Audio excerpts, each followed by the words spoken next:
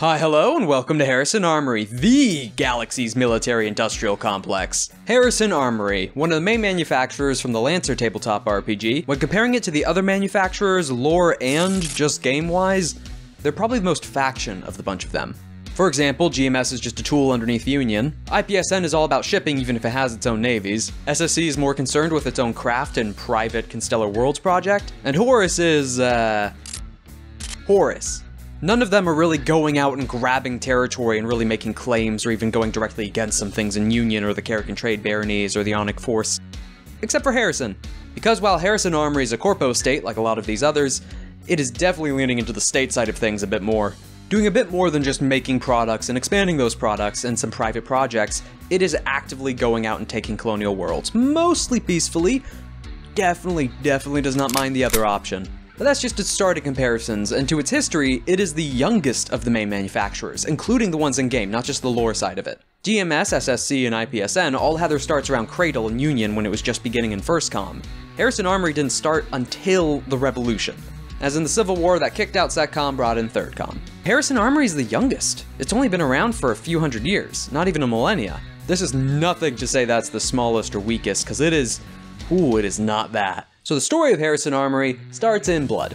So when the Civil War kicked off, things got bad fast. Because while it was a source of general upheaval that began to spring up in different parts of core worlds, it was bloody. The revolutionary fervor killed a lot of higher-ups within Cradle, and the hunts and fervor that continued, especially the cleansing of the Navy, really pushed a lot of them to run and hide. And of those fleeing was John Creighton Harrison, or Harrison I. Easier just to consider the number behind him. And when leaving, landed on the world of SHAMRA, a GMS foundry world which worked and made the first mechs. It would be here that he would found Harrison Armory and be an enclave for any in SecCom looking to run away. Under Harrison, though.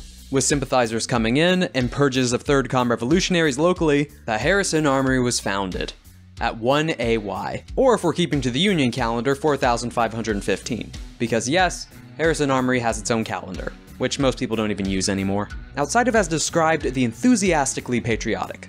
And it's during this time of galactic chaos within the hegemony that a lot of things began to shift. One of the bigger events was the Interest War, and it's really around this time that Harrison Armory, we're gonna talk more of it like a faction than just a manufacturer as the Interest War begins. Now details sadly are a little loose on it at the moment due to issues, though to summarize it, Galaxy's in a huge mess, namely the hegemony itself, with a lot of infighting still happening within Third Com, because Third Com took CENTCOM, as in they have Cradle, the capital, but amongst the rest of the core worlds and diaspora, it's still a mess. It's described as blink gates going in and out. That is not good. Omninet disconnections, the galaxy in chaos. And it's during this time that Union itself was still really trying to stabilize what's going on, the Harrison Armory and the Carrick and Trade Baronies really wanted to take advantage. Looking at all these now unprotected or loosely manned and questionable loyalty worlds and saying, hey, those are ours now.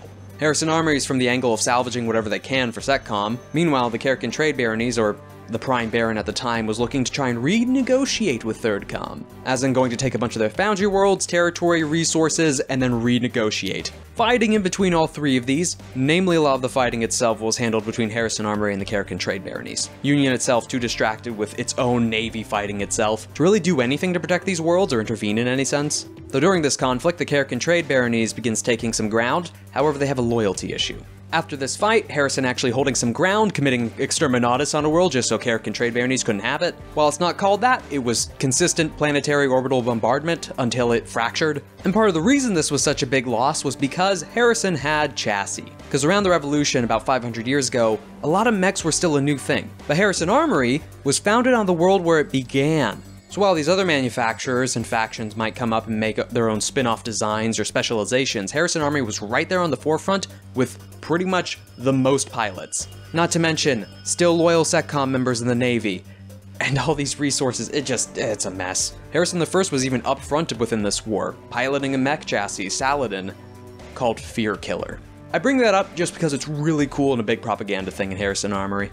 But the end of the Interest War, again keeping things very brief, Carrick and Trade Baronies have a lot of internal troubles because a lot of nobility was killed, and Harrison Armory being officially recognized as a corpo state with a trade. The Harrison I remained on Cradle, never to return back to SHAMRA, and be tried a war criminal, and executed. Which ends the reign of Harrison I and the founding, and Harrison II begins. So under Harrison II, the Armory just begins a lot of its new status quo, with a sweet weapons deal tied to the Union Navy directly after that negotiation, and continuing on and planning out the Purview, building up its social system, and something that might change in the future lore-wise. It's in a draft, attempting immortality, with a copy of Galsim, asking this group of bicameral minds to figure out immortality for John Harrison II. The issue with that, this is well after the first contact accords, and also the first large-scale documented case of those accords being enforced. To keep it brief and very short, to the detail, Ra came in and really killed Harrison II and a lot of what was going on above Ra SHAMRA, which will lead into Harrison III. And it's with Harrison III that I'll begin to mention these are all not exact copies.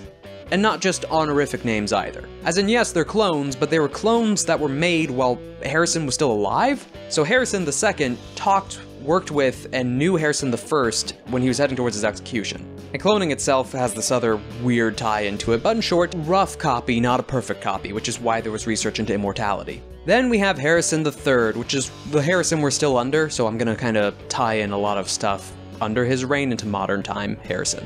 So before we head into some of the more details about the faction in its modern day, let's talk about the products that it makes for the modern day.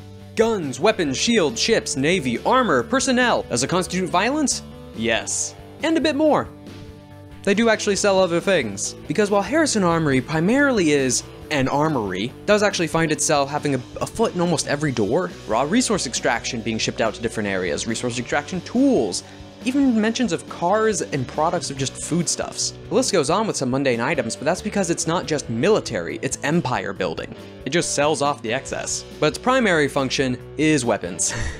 Mechs, ships, and, warfare. Armory, it's in the name. Even when it comes to chassis, I just need to express the quality in mass and number. Because while the chassis of the Everest under GMS is the most globally used, or galactically used, I guess, within the hegemony, the second most for warfare is the Sherman, a Harrison Armory mech. This isn't to say anything about their other equipment, satellites, stations, ships.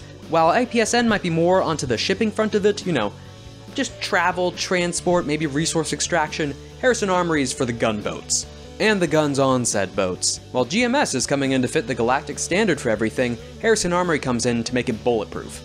While SSC might be working on perfecting the human form and interaction with the outside world, Harrison Armory is making things, instead of just changing hair color permanently or helping with birth defects, combat stims, enhancements, super soldier programs, cybernetics, specifically for military hardware. And when it comes to Horus, it even has a foot in the door on paracausal and NHP development. Harrison Armory, we're here for warfare. It is the hegemony's imperial power and weapons dealer. And where does this all take place? Where's its capital? Where's the temperate throne? It's all on Ra SHAMRA, a tidally locked world with a temperate band on the center with a hot and cold side, which is severe. Tidally locked in short, meaning it just doesn't spin. It still orbits its star, it doesn't spin. There isn't just a consistent day-night cycle, it's just a day and a night side, leaving one scorched and the other frozen. And while the temperate band itself might not seem like it has a lot of habitation for, the capital of the galactic power, that's because of an exception. Well, not an exception, it's just built of arcologies. So on the top, fine, pristine, nice botanical gardens, capital places where the nature and landscape and artificial buildings collide, and it is pristine beauty for the higher up corporate nobility of Harrison Armory. And the deeper you go, you head into the stark, artificial depths of the world itself. Giant metallic corridors with brief bits of sunlight filtered through from the top, some small spots of life here and there, but just entirely coded industrial fabrication. 40K wise, it's a nicer hive city that stretches an entire ring around this world, with the corporate nobility living up at the top and actually out in the open, and the rest living within it. And it's not just in dots or some cities here and there, it entirely rings the world itself, with maglev trains consistently running back and forth. When it comes to the hot and cold side, those aren't just not populated, they are. Cities on the edge, different outposts here and there, different bunkers, and namely, testing sites. As to test Harrison Armory's equipment, it's not just simulation that adds to the pride of its durability. No, testing it on the cold, hot, lunar moons and in space. Tons of the planet's surface itself is given up to not just weapons testing, but trooper testing, pilot testing.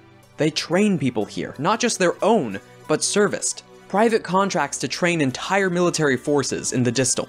It's not even just there on the planet itself that the habitation industrialization leaves. The planet itself is ringed with industrial stations. Whether it's building navies, testing ship equipment, large-scale mass destruction weapons, paracausal tech, anomalies that they don't want to touch the surface or break out, diseases, or just the straight raw processing of materials brought in from the rest of the system and its local blink gate.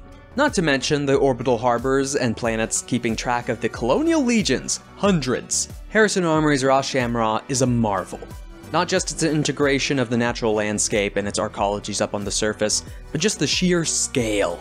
Its local production of navies even described not to rival IPS-N, but still impressive in comparison. But before leaving SHAMRA, we have one more thing to talk about here, which is that on the cold side, not only is there still testing here and there, there's also a thing called the think tank.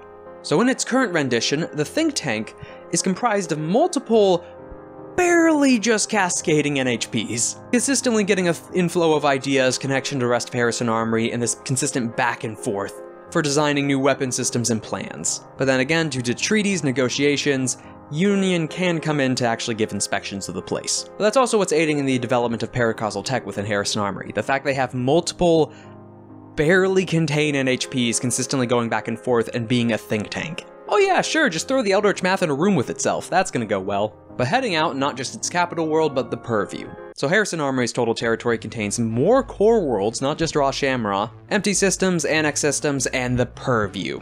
So the Purview isn't really a proper location yet. They're all systems Harrison Armory plans to add to its territory. Not in it yet. And in spreading the Purview itself, you have things like the Colonial Legionate. Or Legion. It said Legionate here, but it's a Legion. Though when you hear Colonial Legion, that's not a good image, which also, just to get across, isn't. It doesn't just mean immediate conquest, or guns blazing. Because as a part of the Purview and its process of taking worlds and adding them to Harrison Armory proper, Colonial Legions have a section of them themselves divided into AMT, which before the Legion itself arrives, head there early, probably decades in advance, look over the world, find sympathetic elements within the cultures, and then integrate themselves. It's described in the book that these things can become so effective that a lot of Harrison Armory annexations look like civil wars before the Legion properly arrives. Harrison Armory is just usually stepping in, supporting a side, bringing peace, helping with the DOJ under Union, spreading what Union auxiliaries call the Purple Bruise, seeing the Harrison Armory symbol crop up, and up, and up, and up. It's even described in the book that this gives Union, and particularly the DOJ, Department of Justice, a real headache in determining these, to the point that it is a dreaded position to be a Union administrator assigned to one of these worlds. Openly dreaded, because it's not going to be an easy life for you. This isn't to say everything turns out violent either. There's just proper annexations, welcoming into the fold, sometimes just voluntarily joining the Armory. Imagine if you're just a small colony in the middle of nowhere, a single resource extraction world under the baronies, just at the edge of the fringes. Why not join the Armory, become a citizen, have a proper rank, the promise of a meritocracy, building of infrastructure, aiding, and speaking of that citizenship, the social. As with its messy annexation and Purview policies, we now have some of its messy internal policies. Every person and family has a rank, a social. You know, that whole dark joke and reality of a social credit. Depending on what you do, what you say, any thoughts against the Purview or the Armory, your social might drop down or go up to the point that you might reach a predefined class or rank. Because let's say you're a new colonial world welcomed into the Purview. You are a civil service member or a colonial subject, the lowest on the social. You don't even count as a citizen yet. There are active rights that you do not have. The way Harrison Armory gets around this is they do offer it. They do still offer basic rights that Union's not gonna let them take those away. But there are more rights offered and more privileges and more power offered every time you go up those different ranks. Fine and good, the fastest way to head up, service. Service guarantees citizenship. Enlist today. This is where the Starship Troopers meme comes in. That's why I keep comparing it. Because literally, service guarantees citizenship within Harrison Armory, which as you look from the lowest ranks to just general citizen to then managerial classes and ranks, you then enter corporate nobility. Because your rank on the social isn't just individually bound, but your family? Like again, a citizen having a child, that child is going to be a citizen, even if in the past life that person is on a colonial world. Meaning that over 500 years, you have people who were managers and are now just local barons, essentially, leading up to 12 families back in SHAMRA. Most of those 12, by the way, ties to SETCOM. And when applying for service, a lot of the people in the higher managerial classes end up taking different officer positions, captain positions, etc. Real World War I nobility aristocracy getting some privileges. It's fine talking about these factions in history, I love it. But when talking about weapons, armor, mechs, chassis, warfare, this is Lancer, the mech tabletop RPG. You want to know about the mechs. Which I can't blame you, honestly. They're really cool. When it comes to Harrison Armory mech naming schemes, namely warfare related. So, first on our list of chassis, the big lad.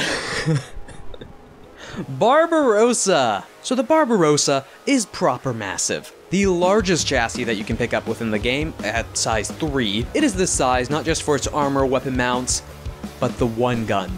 Not its other guns that can hold. It can hold a lot. But the one gun.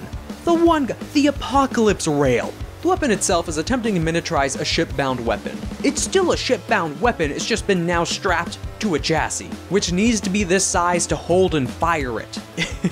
Like, as much as it looks like big mech with a single large gun on its shoulder, it's more gun with a big mech holding it. When fully charged, it evaporates. Both rhetorically in the sense that it does 100 AP damage to structures when fully charged, but also it literally evaporates the surroundings around it. The target, not the mech itself. But no, if you want to play a slow, lumbering god of war on the battlefield, it's the Barbarossa. Now on to Genghis. Based off the Worldkiller design that was used in the Hercynia Crisis to, you know, exterminate and xenocide, the Genghis is the Mark II version of that initial chassis, and is still war crime material. It's a lot of flamethrowers, heat vents, resistant to burn, lots and lots of burn. Pyro from TF2. Lots of cone attacks, lots of fire, lots of burn, plasma, working well with overheating and cooling down. As in, it has explosive vents that can just burst out its heat around it. No, if you really want to terrify your GM, play a Genghis. And mix in some stuff from Sherman later on, but specifically, it's because of how burn operates in Lancer. You see, burn has a separate damage type attached to it, which, when applied, it burns. It continues the damage to the next turn. However, burn stacks. So congrats, on your initial flamethrower you did this much burn, they didn't pass the save. Next turn, do that much, now it's doing that again! And it just keeps adding up until they are nothing but molten metal and echoing screams. The Genghis. Iskander, I don't know how to pronounce it. Oh no, not you again. Runs into a lot of the paracausal tech side of Harrison Armory, and namely the fact that it manipulates gravity a bit. Sensors here and there, throwing things around, kind of like Black Witch. However, it does this a lot through area of effect and mines, because the other half of this is explosives. Do you want to throw grenades farther? Do you want to be that you throw even more grenades? It's to blow things up. It's to set explosives, grenades, spam explosives, keep going. Napoleon! Yep, it's even called that in reference in the book. It's namely due to its stature. Another basically power armor one and a paracausal mix. The name of the game for the Napoleon is Defense. While other mechs might use plasma, energy shielding, bits of hard light prototype tech, Napoleon here just messes with blink. Not in teleporting around to defend itself or just teleport to the battlefield like some other mechs we know. No, it's just making a slight rip or barrier out of blink space. I can only imagine it like scientists going over here and saying, we can't shoot that portal. So what if we just put the portal in front of something? Sends itself into blink space to protect itself, sends other things into blink space to get rid of them, and just generally is really hard to kill for its size. But some of my favorite parts of the license aren't just the chassis itself, but are twofold. One's a mod, one's a weapon. You have a mod that has a projectile come out twice at the same time, as in, the moment you fire it, it's in two places. One, the end of your barrel, and two, directly in front of your target. And the weapon itself, called the Displacer, which doesn't just teleport someone or displace them, it kind of does that. But you pick a radius, and a big sphere of that is now gone. As you hurtle it somewhere into blink space. It's not a brief banishment, oh, they're gonna be back. No, no, no. They're just gone. And an eerie silence as well. There's not a rip or tear. I mean, this thing's basically a D-gun from the Eldar, which just rips a hole into the warp, but instead of any noise from that, this one is just a... Yeah, not good. No, just hearing the cooldown of that gun, just thinking about being a soldier in that battlefield and all you hear is the cooldown and the silence from radio chatter. Not good. Saladin, what Harrison I wrote in, his fear killer. Shield, protection, both in being cover and shielding others and yourself. See, this is the one that's the more energy and hard light angle that wasn't the Napoleon. As in, it has projectors, it has hard light barriers you can place down, and tachyon shielding. There's a tachyon shield is fun. It's a equipment you get later on, which allows you that if any projectile hits it, it is reflected to a different target. But no, the charmingly nicknamed Big Sal, the defensive, the buddied, probably the friendliest NHB to cascade on this list. And now for the second most popular frame in all of the galaxy, the Sherman. Which if you played Titanfall 2, it's Ion. A bit more than that, but it does have the big eye laser. Similar to the Genghis, it has systems to help it control its heat, but not to get rid of it altogether and vent it, though it does have some venting, is to keep itself within the danger zone, so it can buff its energy weapons. Cause it's lasers, baby, and also burning. Yeah, this just has more range and direct fire. You want energy shielding, you want to damage them with the lasers, you want them to burn, do you want your main upgraded weapon to have a backblast of plasma venting? And not just in theme and like styling and description of its text, no. If you are in the danger zone, the backblast has a cone attack from behind you. And even just from the styling and description and this picture, it's the Sherman. Who doesn't like big laser? The Tokugawa, which, I mean, that's a four-armed mech wielding plasma blades, okay. Its stats, while able to kind of lean into melee a bit, are more about just leaning into energy and danger zone. So danger zone is having your chassis at above or at half of what your heat cap is for the mech. Some of their systems and weapons can benefit from being in the danger zone. The Tokugawa lives in the danger zone. So if you like to live fast and die an explosive reactor death, the Tokugawa is for you. But honestly, it's all about buffing energy weapons within the overcharged danger zone. Harrison gave you this heat cap, abuse it. But those are our chassis. But that's Harrison Armory, and sadly, couldn't talk about everything I wanted to. Similar to the Onic Ascendancy, there's some stuff in a draft that allows you to see some other bits that might enter a field guide someday, but sadly it's not in a published book, so I kinda wanted to stay away from those things. But outside of that, thank you for watching, thank you to my patrons, and have a nice day.